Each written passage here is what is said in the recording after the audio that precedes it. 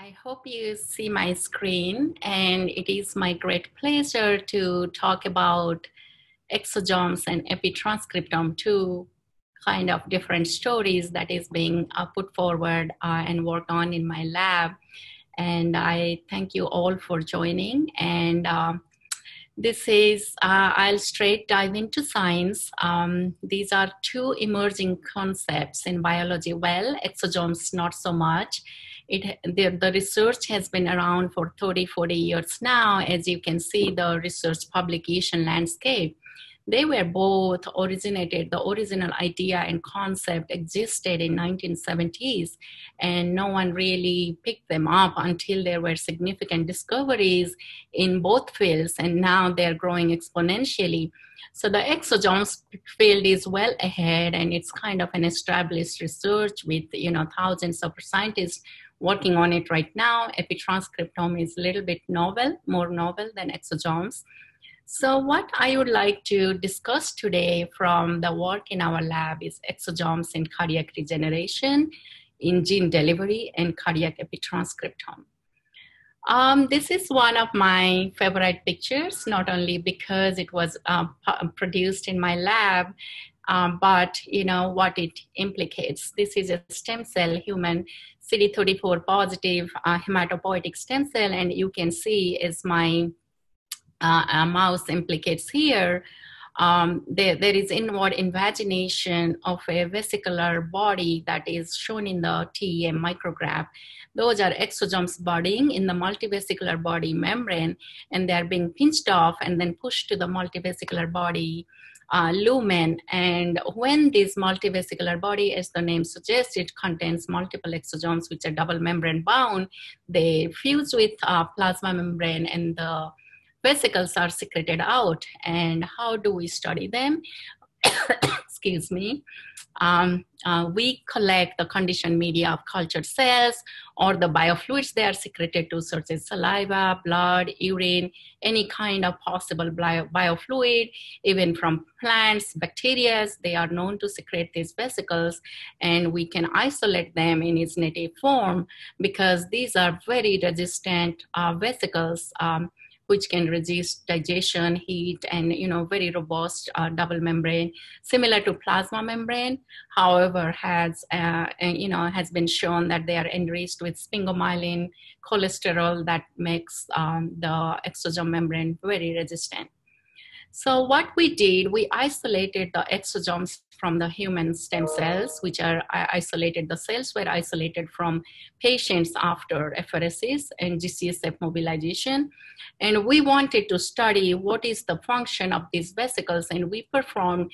And I have to say, these experiments were done about more than 10 years ago. Now it would feel very primitive, but that's where we started. So we took the total conditioned media of the stem cells, which were thought to function by paracrine mechanism. So this is a simple assay where the HUVEX formed tubes on matricel, and you can see the conditioned media itself is forming tubes, which implicates the angiogenic property. We separated the conditioned media into exosomes and exosome-depleted conditioned media. And fascinatingly, we saw only exosome fraction is forming tubes, meaning retaining the angiogenic function of the conditioned media, and not the exosome-depleted fraction. So that was interesting, and we went ahead to study the therapeutic and beneficial function of these exosomes in two models. One is hind limb ischemia model, where we ligate the femoral artery, and myocardial ischemia model, where we ligate the coronary artery in the heart of mice. And then next, we injected the exosomes to study what is the beneficial effect they bring about.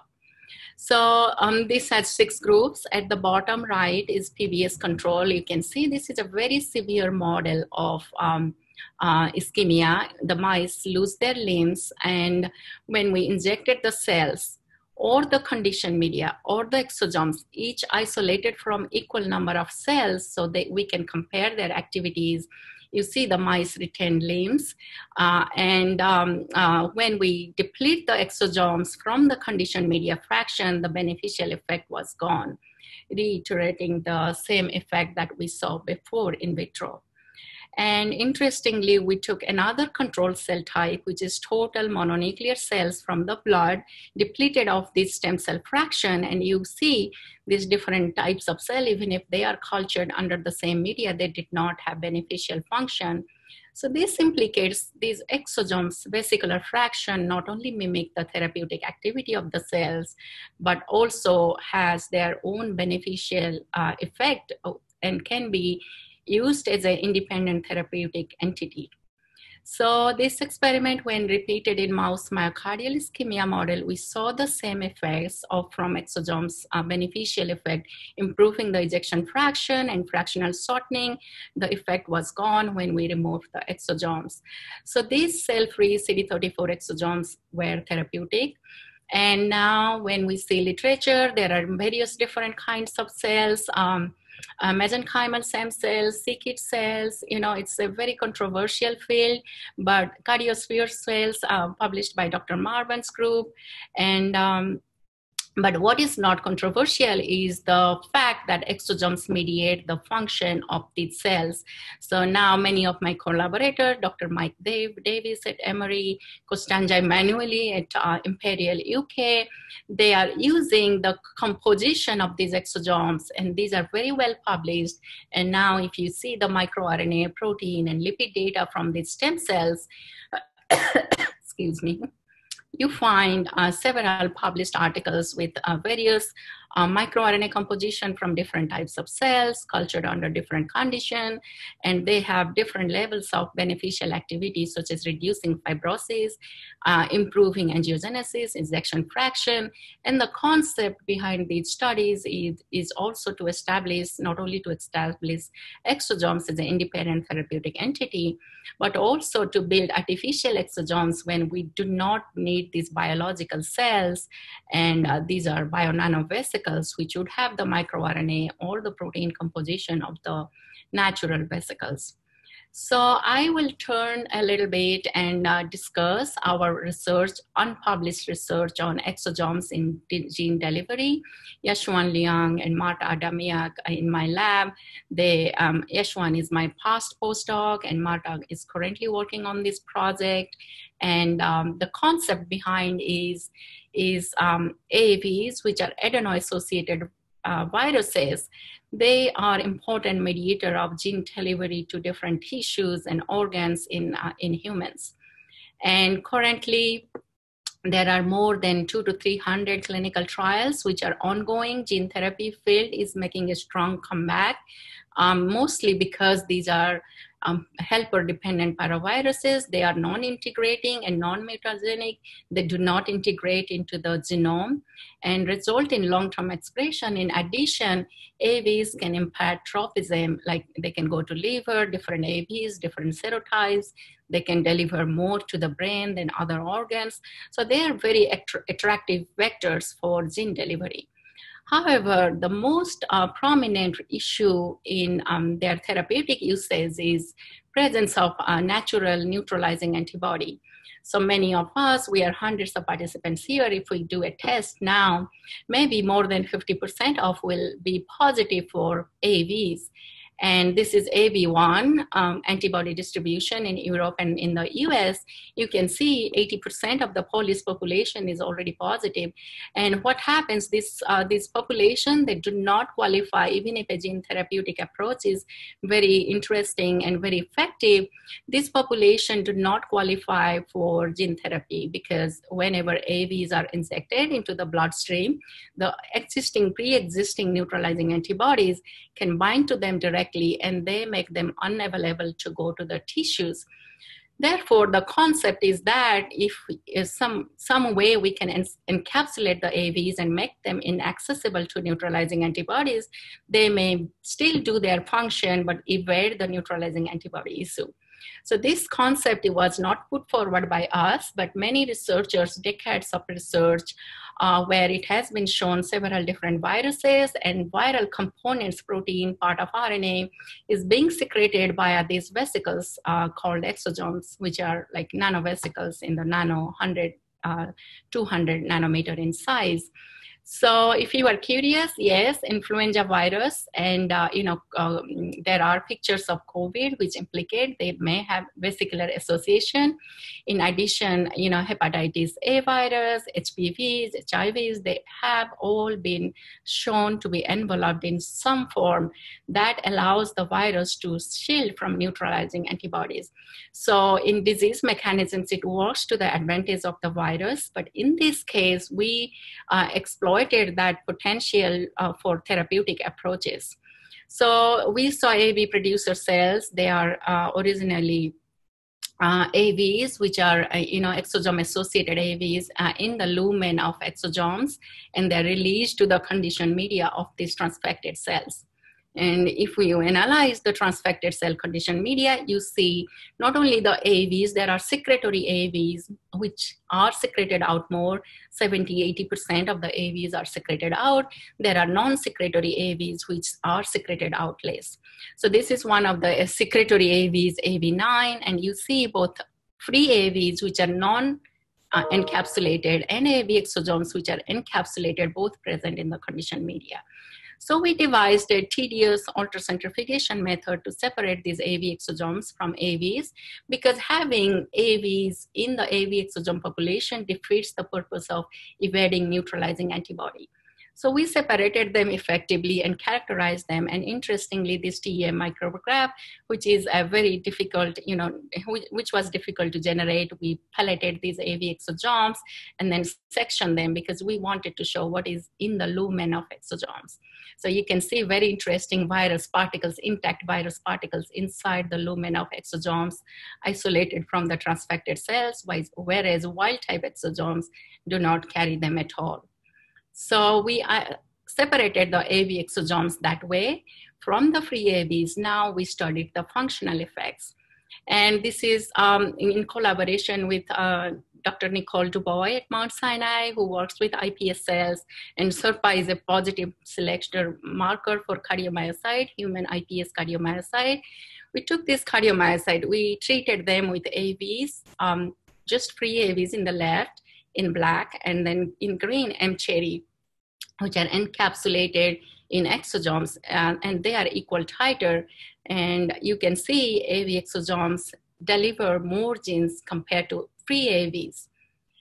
Interestingly, when neutralizing antibody was present in the assay, the AVs were neutralized and they barely deliver anything, whereas AV exosomes retain the efficiency of gene delivery, which was very interesting for us, and implicating that AV exosomes, our hypothesis is true, and AV exosomes actually do the function that we hope they would do in presence of neutralizing antibodies.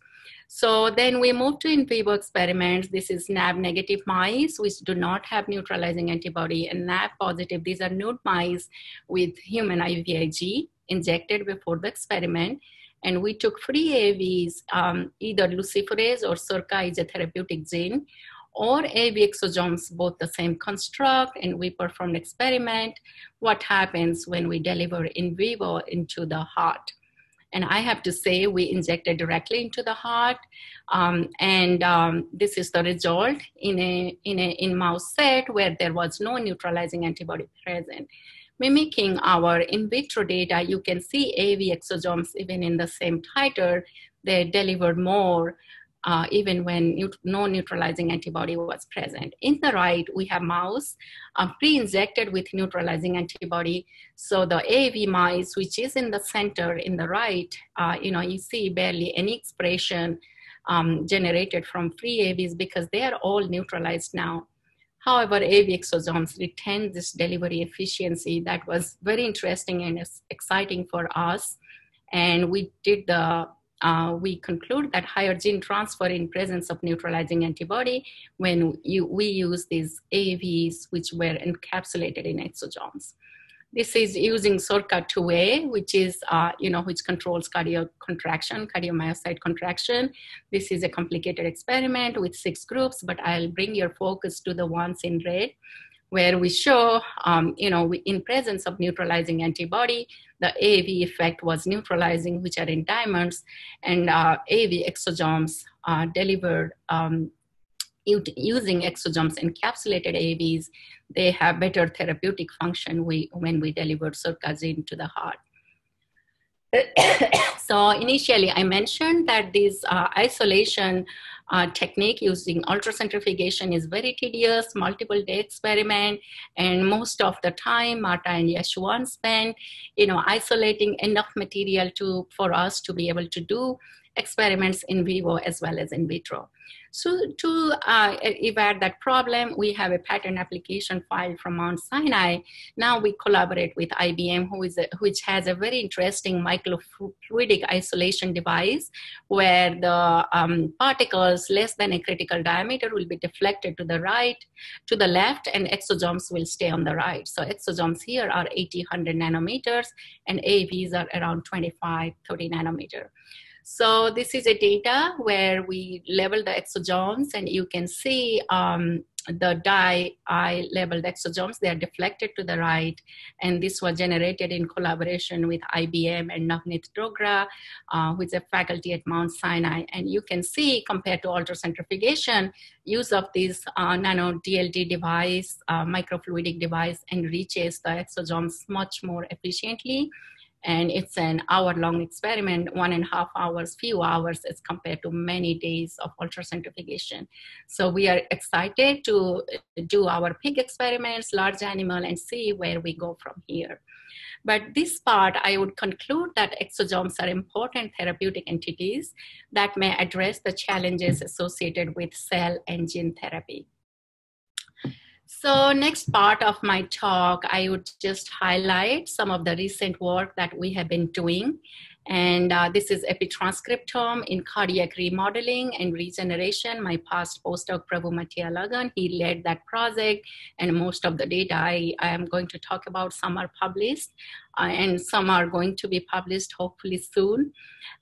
So the concept is, if you are not familiar with what epitranscriptome and RNA modification is, RNA is not a plain or linear molecule as we used to think it is. Now the field established that, like DNA, this is central dogma where DNA makes RNA, RNA makes protein, DNA is modified. There are chemical modifications known to be present on DNA and protein. These are reversible methylation, acetylations. And interestingly, the RNA field, which, we did not know what this modification do until a few years ago. Now we know that there are reversible chemical modification exist on RNA. These are like, in a linear bead, these are decorations, and they have important function. And that's why the whole field wants to know what is this novel hidden layer of gene regulation. And that's where we started. When we did many years ago, about 4 or 5 years ago, when we were starting this research, we found accidentally came across some literature and saw that this RNA could be modified. And over 160 types of RNA modification had been identified, all in mRNAs, tRNAs, rRNAs, link RNAs. For some reason, this modification has not been profoundly found on smaller microRNAs. So it affects RNA function, stability, activity, localization, and anything that a RNA would do inside a cell, whether it is going to come out of the nucleus, whether it is going to be degraded, whether it is going to be translated. So basically anything that RNA does, even including the viruses, viral RNA viruses, these are hugely dependent on the modification. And that has been linked with several human diseases. So this was one of the early publications in 1970s that identified this modification using very primitive techniques. And they found this virus has M6A, that's N6-methyladenosine. The adenosine residue is modified with a methyl group at the 6th position. And they say that while R and tRNAs possessed complex base methyl nucleoside patterns, the distribution is mRNA was quite simple, consisting predominantly M6A. So M6A, which is a short form of N6-methyladenosine, it has been found to be most enriched in mRNAs, as well as most profound functional effects. And when we talk about RNA, and at this time we cannot eliminate our thoughts away from COVID. So yes, this paper that I found just very recently, a few days ago, this architecture of COVID transcriptome, and they actually show that this virus has a long poly A tail, and it plays a role in viral translation, RNA stability, replication, and also immunomodulation. And it has many M6A sites, and they tried to find a motive using 2 different types of sequencing techniques. And I would also like to note that HIV, HCV, influenza virus, they all have M6A, and they may mediate immunosuppression and viral survival. As I mentioned, this field is pretty new, and we are learning as we are talking, new papers are coming out, and this is very fascinating information, what this modification do on RNA. So as I said, this is a modification on the 6th position, and more than 50,000. I think this slide is a year old. So if I do a literature now, these numbers are going to increase by a lot. And 800 linked RNAs are known to contain M6A. And why is it fascinating and important? And this is a graph put forward by Dr. Chuan He at University of Chicago, who, excuse me, who is a pioneer in this field of research. And he put forward this figure studying all mRNAs in a cell, human cell. And he found that M6A abundance is more at the start and stop codon, implicating important functional function of these RNA that are regulated by this. In addition, the microRNA binding site also has M6A, and implicating the effect and function of the RNA in cells and tissues are regulated by this M6A. Many papers that have been published that shows M6A in disease and therapeutics, in RNA splicing, RNA degradation, nuclear export, primary microRNA processing, modulation of microRNA mRNA binding, stem cell pluripotency, and any disease you can name today, you can find a paper of involvement and regulation by M6A. There are many companies put forward to take advantage of how this M6A regulate our disease and therapeutics. They can be therapeutic, and there are several companies both in the USA and UK that are put forward, and other countries that is pursuing this line of research. So coming back to our research, we just started very simple. We took non-failing heart. I'm a cardiovascular scientist, so we are always interested what's happening in the heart in disease and in normal condition. So the failing heart here is shown in red triangles, and which are total RNA, and in circles, it is poly A mRNA. So you see, when we take diseased hearts in red, there is a significant increase of M6A in the diseased hearts. And that was not only in humans, but also in pigs and mice. And we were expecting because this is a very transient effect, we were expecting we would see immediately after MI. For some reason, we see only significant increase after a week. And we are still trying to figure out the significance of the late increase of M6A. And interestingly, when we took the remote genome of mice and pigs, so all these ABC figures are from the ischemic tissues. And when we took the remote genome tissues, we did not see a big change in the M6A. So that implicates it's only located to the active remodeling sites. So we wanted to look at the mechanism. Okay, now that we have a very interesting change, which is like black and white, and very rarely you see such big changes, we wanted to study the molecules in the heart. And there are 2 different kinds. I think now there are many different kinds known, like that molecules that help the writer, that help the eraser. But as the name suggests, these are primary molecules which regulate the M6A. Writers which add the M6A, and erasers which remove the M6A. There are also readers and various different class of molecules, whole family of molecules that are now being shown to affect this process.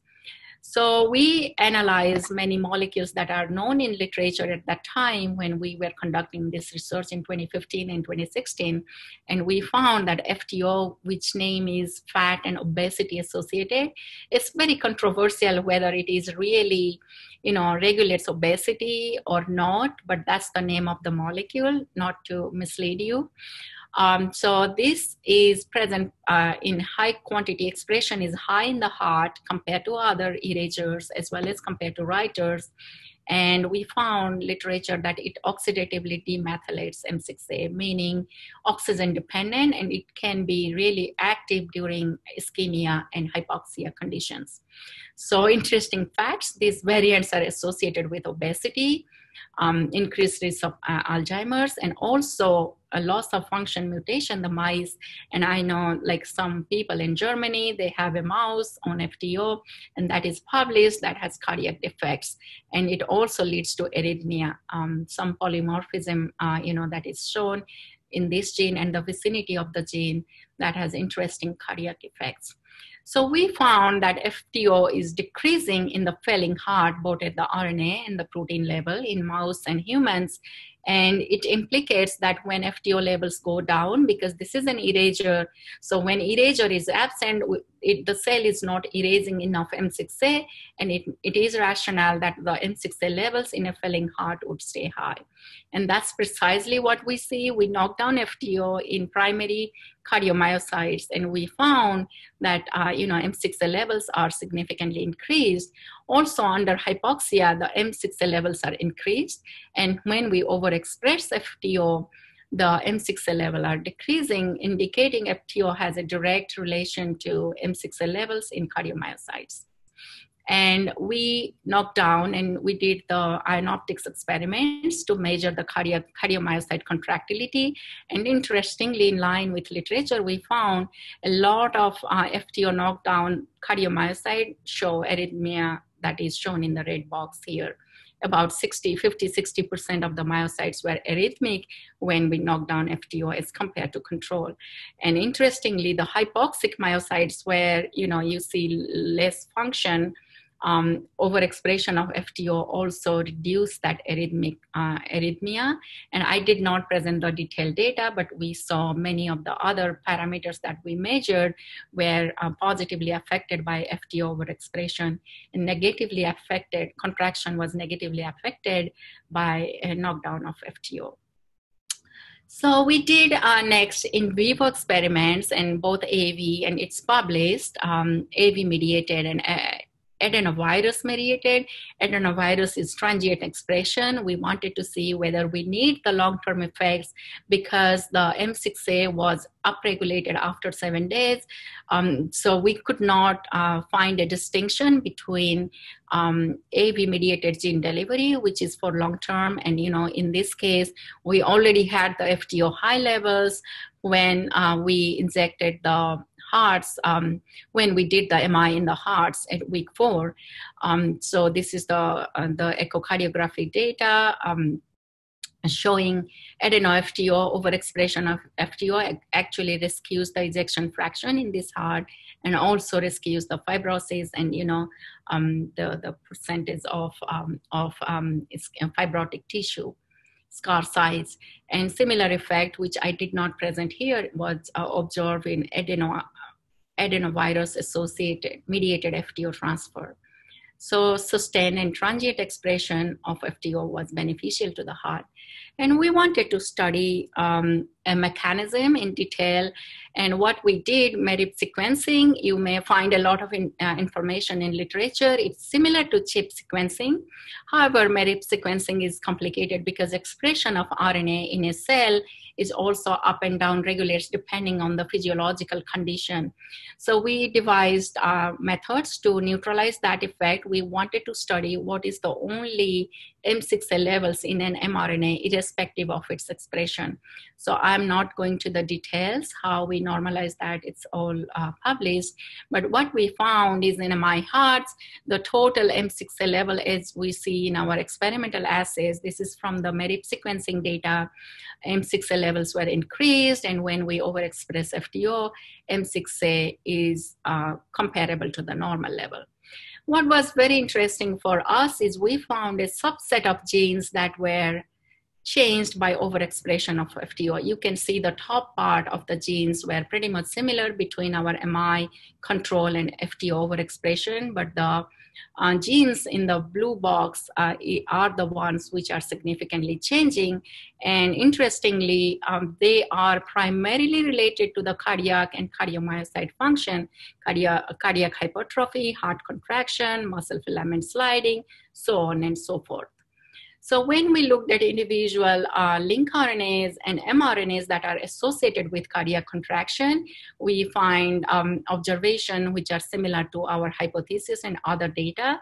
In blue, the M6A levels are in particular, and this is myosin heavy chain, and this is blue in sham, and then MI is in true red condition, and FT overexpression in green. So in MI, particularly this location of myosin heavy chain is hypermethylated, and with FT overexpression, the methylation levels are almost comparable to SAM. So we found that for SERCA, ryanodine receptor, we did verify this is experimentally from MERIP, we isolated RNA, which are methylated, and experimentally by PCR, we verified that data. And we also found that the protein expression, not only at the RNA level, methylations are different in SERCA mRNA, for example, but SERCA protein expression is also changing in adeno-FTO and coming back to the normal levels, implicating this methylation association of increase in methylation and decrease in SERCA expression and rescue in FTO is aligned with our hypothesis. So M6A in SERCA2A regulates its mRNA and protein expression. Then we are doing further experiments. These are unpublished data. We found that nuclear cytoplasmic translocation of SERCA mRNA is changing in SIFTO condition here. So when we knock down FTO, it's shown here in the blue box. In pink is the nuclear RNA. So most of the mRNA, SERCA2 mRNA, is retained in the nucleus and not transported back to the cytoplasm. So these kind of experiments are ongoing in my lab, and we are trying to build a relationship of this M6A and what is the overall global protein expression in a FTO overexpressed heart as well as in an MI heart. For that, we did stable isotope leveling by amino acids in cell culture. This is in SILAC experiment using heavy and light, amino acids to tag and to find out which are the proteins that are having de novo synthesis. And to summarize here, we collaborated our MERIP data with the SILAC data and analyzed the pathways, and we see calcium, muscle contraction, muscle filament. All these pathways are not only changing at the M6A level, but also de novo protein synthesis. And that provides us very important information about a cardiomyocyte which is undergoing, ischemia or hypoxia, and how this protein expression changes in the heart, and also implicates how FTO can be designated as a beneficial or therapeutic molecule. So in the interest of time, I'm not going to go to the details, but just to show individual protein synthesis from our SILAC experiment, how it collaborates with the MERIP data for individual proteins. And with that, I would like to say for cardiac epitranscriptome studies that in a normal heart, there is always homeostasis, and M6A FTO levels are balanced, which maintains the contractile proteins in check, their expression. And in a ischemic heart, where there is diminished cardiac function, there is a disbalance of FTO resulting in increase in M6A, resulting in, SERCA retention in the nucleus and low expression at the protein level in the cytoplasm. So with that, this is the most important slide. I would like to acknowledge the people who has put in hard work for this publication, for this hypothesis, and also especially Marta and Yeshwan and Prabhu and Shweta and Sherry in my lab. I would also like to thank Dr. Fuster at Mount Sinai for his consistent support during these difficult times, and my mentors.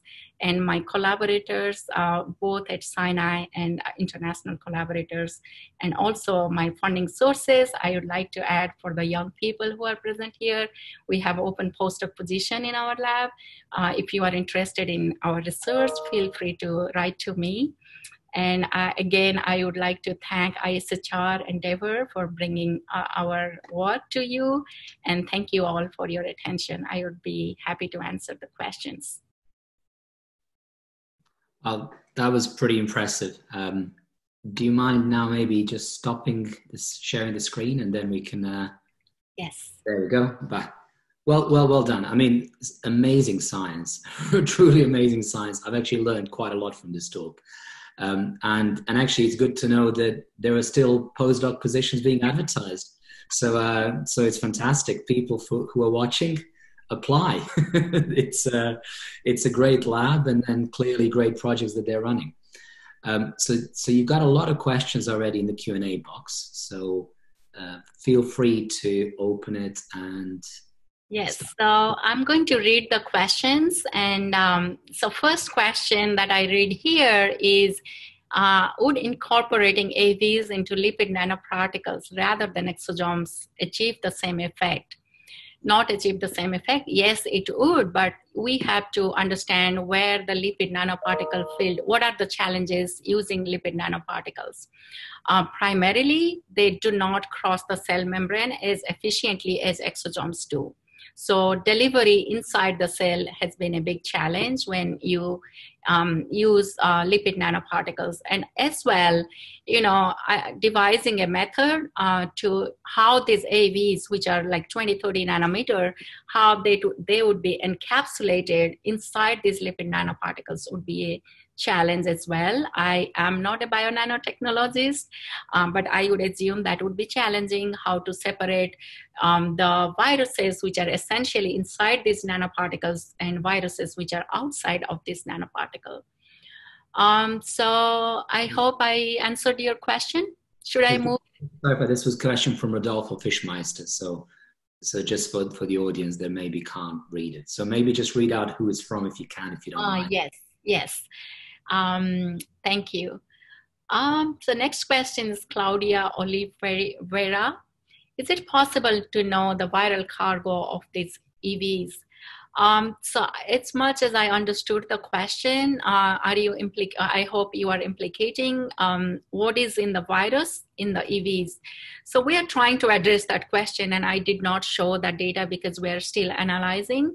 So we sequenced the plain viruses and the viruses which are inside the EVs, RNA sequencing, and we are doing mass spec analysis to know whether these EVs, they have also viral protein incorporated into EV membrane in addition to having the whole virus inside it. So these are complex scenarios, whole field is suggesting it is possible. And it's also possible to have, these viruses that do not carry a genetic material. For example, some viruses I was reading, HIV is a huge virus. So it is possible that HIV incorporates a part or entire of its genome into the EVs or part of the protein composition into the EVs. So we are running those kind of experiments as much as, experimentally it is possible. And we want to also know what is going on there. Thank you for asking. Hector Chapoy. What is the difference between neutral nanoliposomes and exosomes? I think this is similar to the other question that I addressed. When you say neutral, I do not know what is it meant by neutral. I'm assuming just, natural nanoliposomes, which can carry the virus. And I think I have addressed that question. Next question is Claudia Oliveira. I'm sorry, I'm not pronouncing the names absolutely right. My pronunciation sometimes is screwed. Yeah, the microfluidic device is interesting. Have you seen how these EVs look after isolating? Yeah, via microfluidic device. And we are not only running the microfluidic device isolation right now, we want to compare all method primary method exists in the field. So we are going for immunoisolation, we are going for size exclusion. Those are very interesting approaches how we can separate the virus and the EV, not only from conditioned media. So this is a whole, big field in exosomes EV science. And I would like to mention here that I am a part of ISHR, International Society for Extracellular Vesicle Research, and we probably would have a virtual meeting. Also, it was supposed to held in Philadelphia in May, but considering the current situation, the society is thinking, what to do. But the context in which I bring it in is this meeting promotes this EV science, isolation techniques, all this microfluidic, size exclusion, affinity isolation, and more, and look at the ISHR webpage if you want more information about EVs. Our next question is from Francesca Vacanti. She is wondering if the case of the imaging experiment in mouse comparing AV exosome to AV, do we see a wider targeting effect of AV exosome compared to AVs? That's a very interesting question as well. And I would like to add here, when we inject the virus or the AV exosomes, AVs or AV exosomes into the mice, we did a bunch of preliminary experiments that I did not show, not bunch, it actually was 6 to 8 months of data that I did not show here. And when we do a tailwind injection and when we do an intramyocardial injection, there is some difference. Why? Because, as much as we like exosomes, we also know that exosomes do not target organs. The cardiotropism from AV exosomes, I believe, is coming from the AV part. Once the AVs go inside cardiomyocyte and other cells, that's when you see an expression. So the endothelial cells, the fibroblast, in our hands, we found that they uptake at an equal rate, these AV exosomes, but just after 2 to 3 weeks, they do not express it. There could be multiple reasons. First is, cardiomyocytes are primarily non-dividing cell types, so they retain their material. When the cell division happens, it kind of get diluted. And there are other interesting mechanisms that we are pursuing, and we are hopefully, we'll be able to submit this work very soon. And we did not see a wider targeting effect. We did see in liver, and we analyzed the spleen, which had a little bit of, AV expression, but liver, we know the AV serotypes we use, specifically AV9 in this case, is cardiotropic. So we definitely saw cardiac expression as well as liver expression. We analyzed the brain and other organs, and we did not find much AVs there. So I think more questions from the AV, and I am happy to answer them all.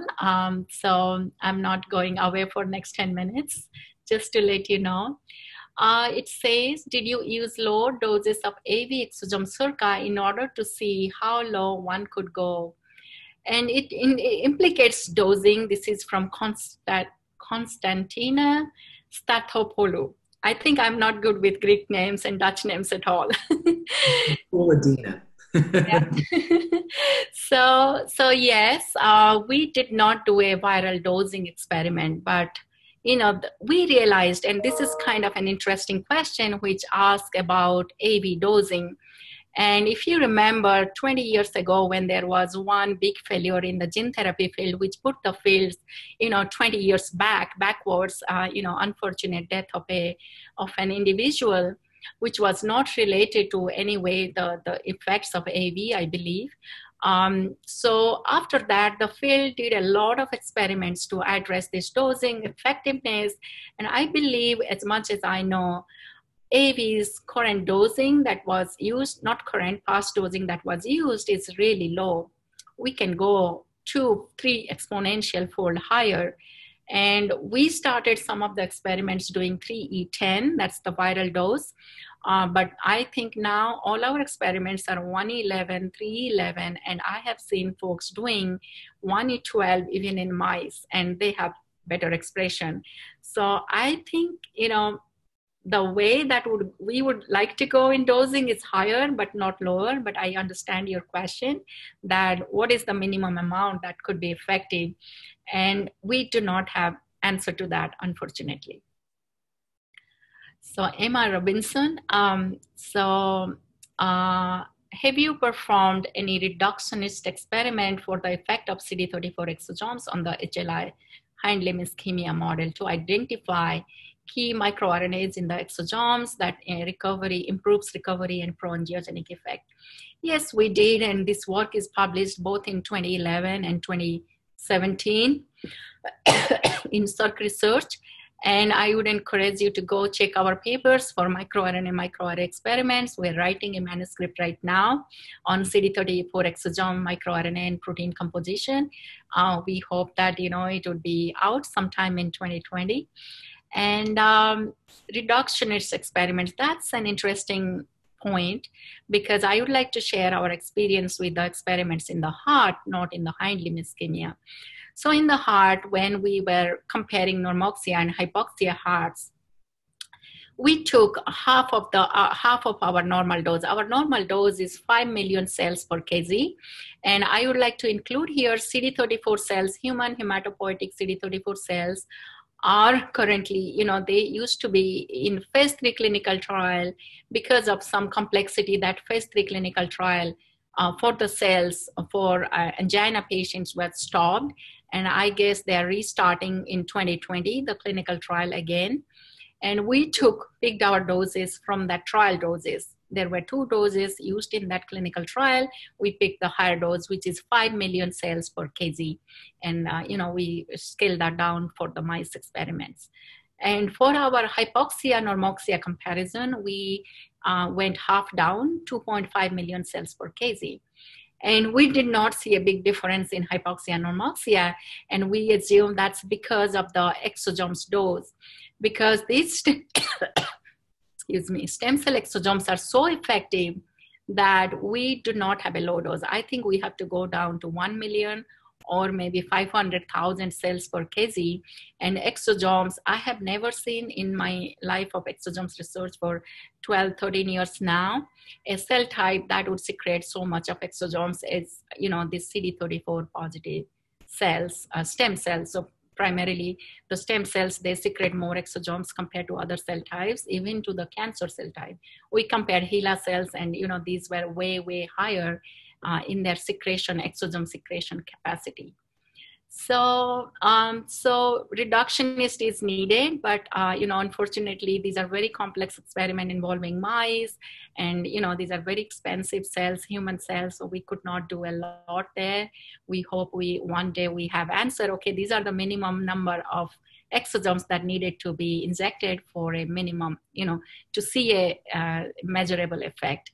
And I cultured 50,000 cells one time, and I see a pellet for exosomes. So that was another moment I remember, you don't discard anything in science. 50,000 cells can secrete these nanovesicles, which I can, visualize a pellet. So yeah, I hope young folks here, they do not get disheartened and, with any negative result they see. So there is a question, is it from Marta Schulich? Is it enough to perform one injection of the virus to sustain the therapeutic effect? If yes, how long is it effective? So I'm assuming this is the AV, the question is about the AV virus. So AV virus, as I show in our control experiment, AVs, they keep delivering the gene. Once it goes inside a cardiomyocyte, it goes first in the nucleus. It doesn't go anywhere. And we believe it stays there for a very long time, like years. And, people have shown the expression is up for a long time. And that's why these are attractive therapeutic entities to deliver genes. And I don't know if anyone has done long-term studies, like maybe 5 years, I don't know, but at least for 1-2 years, yes. Adrian Arieta, is the FTO mRNA, this is a question for our Epitranscriptome part of the research, is the FTO mRNA also methylated and also regulate its expression and therefore its activity in the disease state? That's a very interesting question. And, one would wonder that would be also important how the FTO mRNA itself is methylated and regulated under ischemia and hypoxia condition. And in our MERIP analysis, we found, yes, FTO mRNA was differentially expressed, but not as to the extent where we found the cardiomyocyte, cardiac contractile genes, mRNA, that are differentially, methylated. So I think that's also important, how these regulators, they regulate themselves, and very little is known what happens under a stress condition. But I would like to include here that there are few genes whose methylation levels do not change at all, and we use those as our control in many experiments that we perform. So another question from Melanie Vossert. Did you observe a compensation mechanism to maintain M6A homeostasis by other M6A regulators after MI or hypoxia or FTO siRNA? Yes, we did measure metal 3s and other metal proteins, which are writers, which do the opposite function of FTO. And we saw a compensation mechanism, like, when FTO is low, that means erasure is less, so there is more methylation, so writer would also, their function you would expect to go down. We saw those effects, but it was not very significant. And I would like to highlight here, there are other groups that are pursuing this research, and this was in parallel, one paper from Federica Cornero's lab in Ohio. It was published in Circulation in the same issue as ours, and they are working on metal proteins, and I would encourage you to go and check that paper. And that paper studies the effect of hypertrophy and how these methyl regulators, M6A regulators, function in those conditions. This is from Mick Lee. How do exosomes recognize specific cells to enter? Do the AVs on surface exosomes play a role in that? That's interesting line of thought. And I have to say that exosomes probably has some receptors, these weekends. I don't know. There are a lot of groups working on this right now, and the papers are upcoming. But the uptake of exosomes is a very understudied mechanism, least understood mechanism. And when we apply the exosomes to many cell types in vitro, they just rush through to the cytoplasm of the cell. But in vivo, you apply the same exosomes in a complex scenario of myocyte, fibroblast, endothelial cells, and we notice differential uptake of exosomes. And this is our 2017 Circ research paper in the muscle, where we show that endothelial cells uptake these exosomes more than other muscle cells. So what is the mechanism? We are still scratching our heads, and we look forward to papers where people do receptor analysis from the exosomes membrane. And the other part of your question is, do the AVs on surface of exosomes play a role in the heart? So I think there is a 2016 or 17 Nature paper on hepatitis A virus in exosomes. And there is a very interesting discussion on whether viruses can stay on the surface of exosomes. And they say it's unlikely for these viruses to be carried, along with exosomes on their surface, like around the exosome membrane. It's very unlikely because the viruses are 20, those viruses are bigger. So, and some thermodynamics, some physical interaction that was mentioned as a reason why they would be unlikely, there would be, least likely that these viruses are on the surface of exosomes. We also did not find any virus physically attached to the surface in our EM analysis. So we routinely measure the size, and in our isolates, we see a peak, and it's a pretty sharp peak between 60 to 120 nanometer. And you can argue, well, if it is a 60 nanometer virus particle and it has like few viruses around it, it may be probably 120, 150 nanometer. Yes, but combining our EM, our other analysis, we did some protein surface digestion, which would eliminate this virus non-specific association.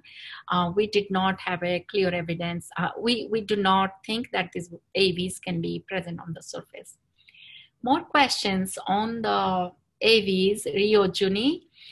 As you know, some AV serotypes have cell-specific tropism. Yes, AV9 to cardiomyocyte does encapsulating the AV in exosomes will reduce the tropism and induce off-target effects. That's an interesting question, and I partially discussed that in relation to another question. But what we found, and as you remember our data from in vivo data, that we primarily find the AVs, the free AVs in heart and in liver. And we saw the same for AV exosomes. So I don't think there is off-target effect. But at the same time, I will add that when we did TEL1 injection, very minuscule of the virus was expressed in a TEL.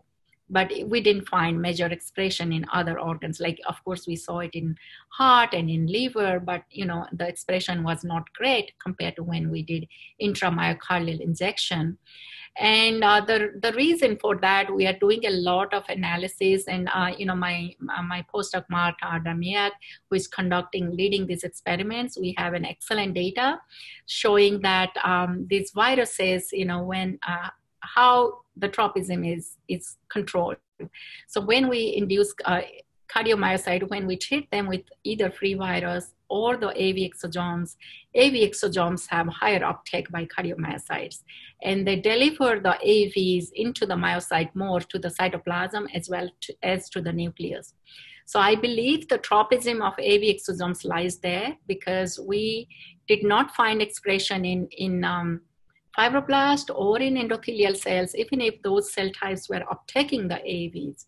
So I think, it is a way to minimize off-target effect, because the AVs do not express in other cell types much if they are tropic to one organ or particular cell type. So this is... please feel free to continue or stop whenever you like, because we can go on for as long as you want. So this is I think I'll answer 4 or 5 more questions. There are some from the FTO. So this is from Eric Buchholz. What do you think is the main mechanism by FTO influences the de novo synthesis of, so mechanism of how FTO affects this mRNA expression? I think one way is, as we saw from the data, they're keeping the mRNA in the nucleus if FTO is not present. In presence of FTO, maybe the M6A is removed and the reader proteins, they get access to the mRNA, binds them in the nucleus, drags them to the cytoplasm, thereby the RNA is available to be translated in the cytoplasm. So that's one. But we have not explored that idea, but other groups in cancer and neuroscience are studying this, whether these M6A are responsible to binding to polysomes, for degradation in P bodies. And yes, they can affect multiple aspects of RNA metabolism and thereby the de novo synthesis. So Janos Palossi, what are the possibilities to deliver EB especially to cardiomyocyte? No possibilities at all. I can tell you that EVs are not, specifically delivering to any cells that is known. There is always, they can be uptaken by multiple cell types. And I don't know of the newer research or unpublished data where people are using several ways to target them, antibody, overexpression, this and that. So there are many ways, like regularly as we do the drug targeting, but exosomes and EVs, as far as I know, they are loved by all cells. And so Likao Liu, question is, as M6A modification also play very important roles in other tissues and biological processes, it's unspecific. I disagree a little bit there, because we saw that FTO targets specifically a little, set of RNA and not all sets, and our merit analysis clearly supports that. The question is, how can we develop therapy, heart failure based on FTO-mediated pathogenesis? So this is a therapeutic question, as you know, always when we go for therapeutic developments, and these companies are already working, how to target it, how to streamline the side effects, eliminate off-target effects. And I think Dr. Chuan He in University of Chicago, his group is taking a great lead, especially when it comes to FTO and few metals. So probably check their company webpage and the published papers from their group, and probably have a better answer. But I think some of these genes, we don't understand how. Their targets are very specific, as we saw in some cardiomyocyte cell types. Couple more questions. This is from Malik Bisharier. FTO is involved in other diseases. Yes. Is FTO expressed ubiquitous?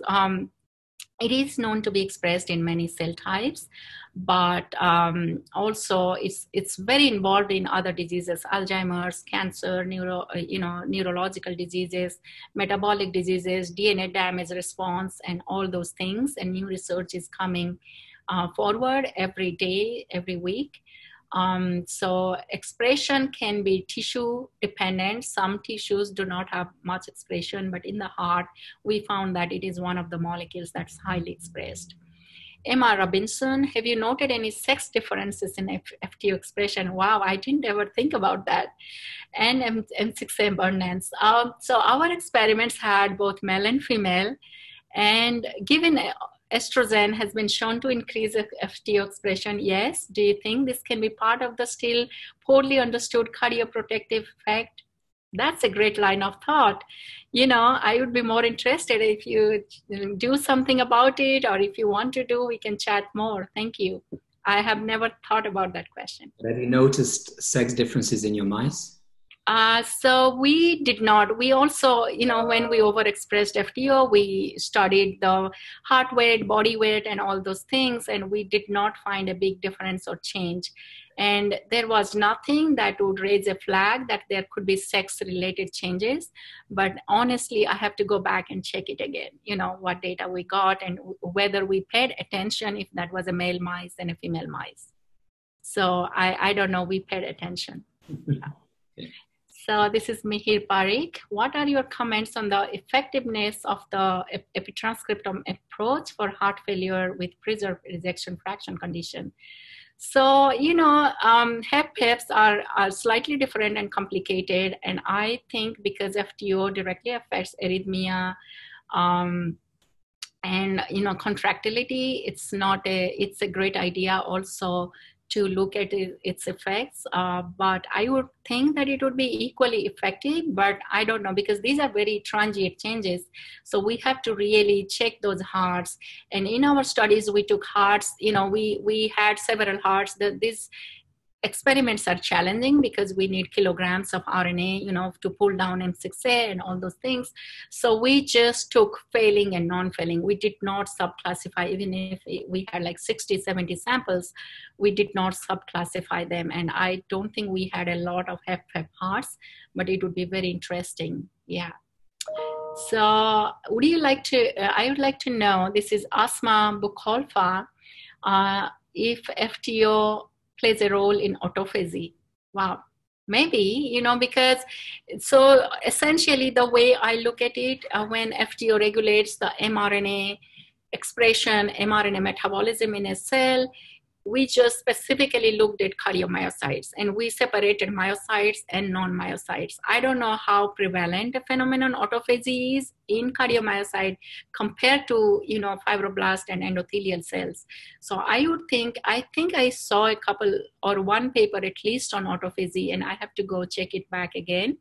But yes, there could be a M6A effect on autophagy. Because I think, as a starter, I never discard any hypothesis. And when it is affecting something broad, as a mRNA, rRNA, tRNA metabolism, you would expect that it would affect other major, functions and pathways in any cells. Gino Kurian, whether the effect of FTO differ in ischemic phase and reperfusion phase. And as you said, it is oxygen dependent. And whether M6A can be identified in blood, yes, M6A can be identified in blood and in exosomes. Just so you know, we did some preliminary analysis, and we don't know why the M6A RNA is differential in a disease condition versus control in blood, because I think it's a way of sending the signal out from one cell to the other cell. So that are interesting line of thoughts. So this is the last question. I don't want to disappoint the person. Vishwanathan Rajagopalan, do you anticipate any challenges when exosomes work were to be translated to humans? Oh my God, there are so many challenges. And I deleted that slide because of the time, you know, it's like what we can talk here. So major challenges are having GMP grade exosomes. There are a lot of people working on this. Dr. Marban's lab, they did some GMP preparation of exosomes from Cardiosphere. Mario Gimona and various people from Europe, they are taking lead in this approach. And yeah, it's like major challenges. How do you have exosomes that eliminates the batch to batch variation? There are a lot of heterogeneity in these vesicles, in their size, in their content, even if they are originating from the same cell type. So I think these are the challenges, as muddy and messy as, you know, any other stem cell field or any biological therapeutics. So yes. Yeah, thank you so much for the interesting questions. It induces interesting thoughts. I have to go back and check literature, and thank you everyone for the interest.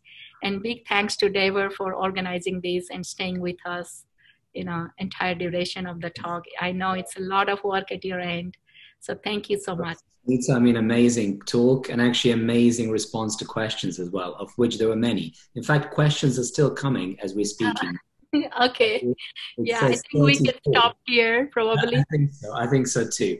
But also, of course, thanks to people tuning in as well. Again, we keep getting great numbers, and actually people are staying for questions as well, an hour after the talks have started. So thank you for everyone. We all take a break now for the weekend, and actually we'll resume on Monday. And actually already we've got quite a lot of subscribers, already people registered for that. So Susmita, thank you once again. I would just like to, if you don't mind, just keeping you there, to announce once again the talk for Monday, which is by Tim Luongo from University of Pennsylvania. And of course, I would just like to thank again the ISHR for supporting this webinar series, for actually helping it throughout, and actually for supporting its members as well. So obviously all the information is there. And I will now stop sharing. And I will stay safe, everyone. Bye everyone.